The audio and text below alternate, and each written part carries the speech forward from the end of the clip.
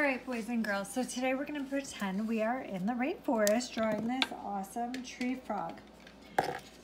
Now, when we do this, we're going to look at some of the shading. I'm going to be using colored pencils. I'm going to draw. In this case, I'm going to draw a marker, but you guys, of course, should always be drawing in pencil first. And then we'll talk about the different shading of the colors on the frog. Notice how it goes blue and orange and all those beautiful colors. All right, let's get started with our frog.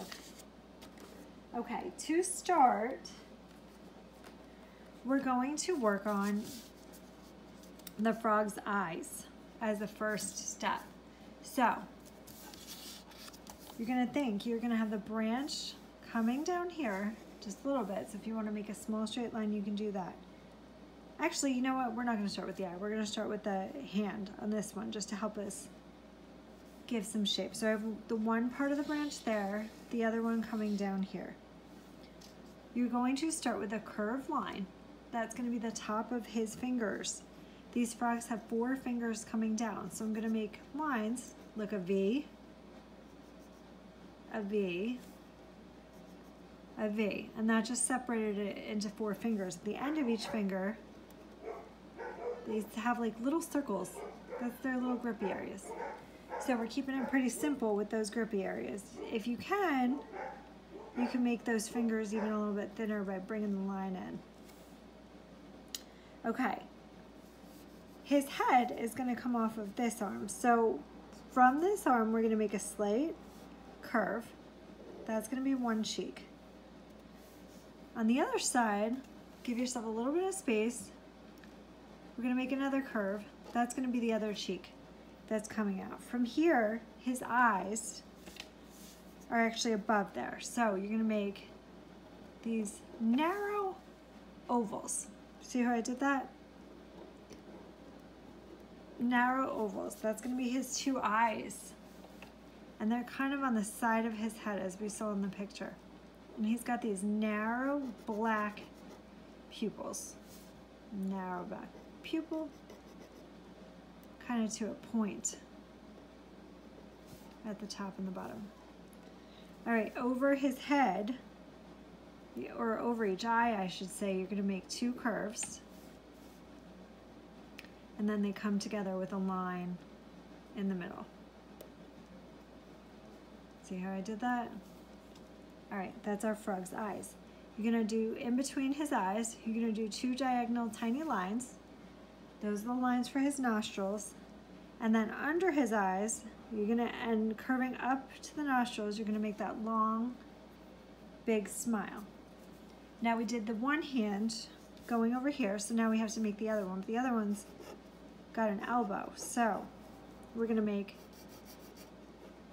a curve like that, okay? Another one that matches it with his narrow little arms. And then his hand's gonna come over here and it's gonna be holding the branch. So you're gonna make a curve that's like his little elbow area. And we're gonna do 1 finger and then that V that we talked about.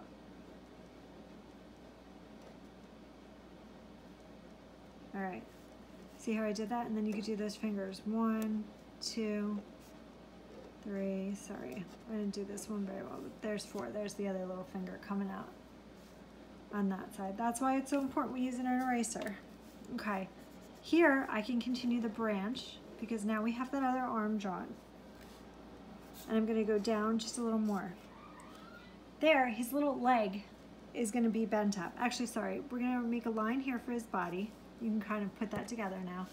And then his little leg is gonna be bent up behind him, behind this elbow. So you're gonna make a long curve going up and in from his elbow. See how I did that?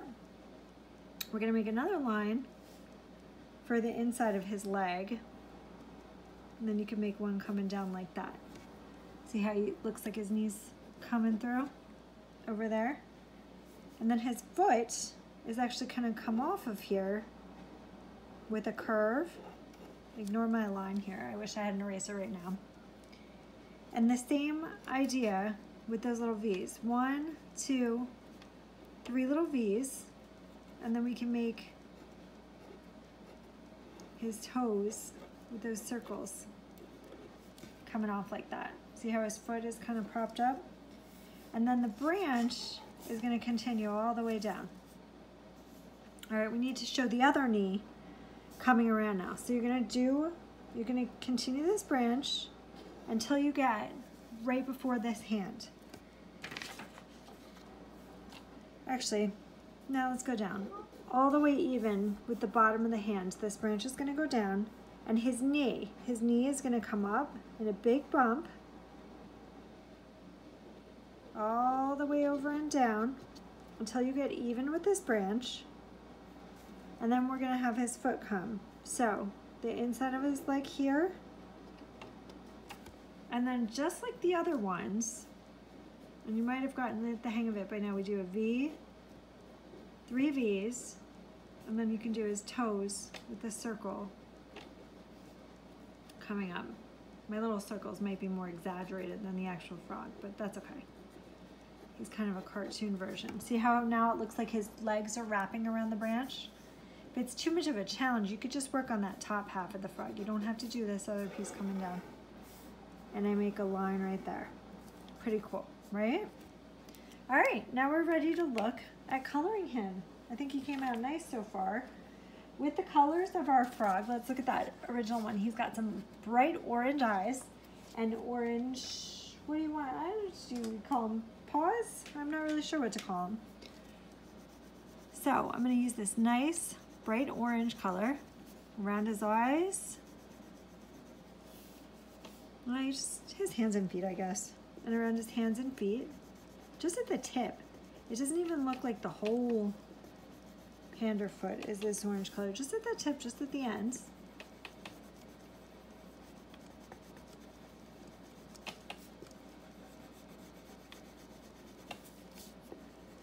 I'll blend that upward later.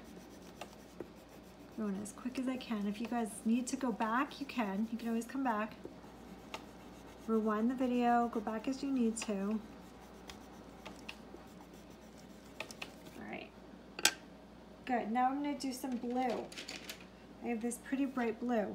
The blue is just gonna be on the edges. It's gonna be on like the inside edges of the arms. You could blend it into the top of the head there. If you wanna put some blue at the top of this hand, you can. We're just gonna do it inward like that, just on the inside. Seems like the blue kind of clings to the inside of his body. Like that. See how I did that? Kind of towards, I'm gonna put it on the top of the feet. I like how that looks. All these frogs seem to be different colors, but I'm gonna continue that and just put a little bit at the top of the foot. All right, he's got a bright green on the rest of his body, except for the middle, which is kind of tan. So it's green up top.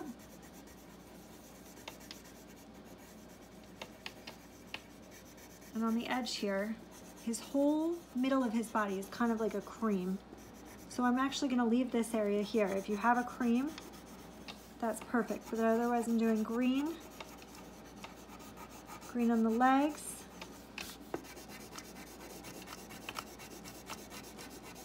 Green here. Look how awesome he's looking so far. And then, I'm not even sure if this is really a branch or like a piece of grass. No, that's not even dark enough. So I want to get a really dark green. Here's one. It's kind of a blue-green. That works though. Maybe it's too blue, sorry. Oh, there we go. Nice dark green to do that blade of grass around him. And I think our truth frog is looking pretty cool right now. If you'd rather make this a branch, you can do it brown. However you want to do that. I like him. Guys, remember, did anybody see the movie Rio? They have that little dart, poison dart tree frog. He was kind of cute. Maybe it was a girl. Was it a girl in the movie? That was a good one.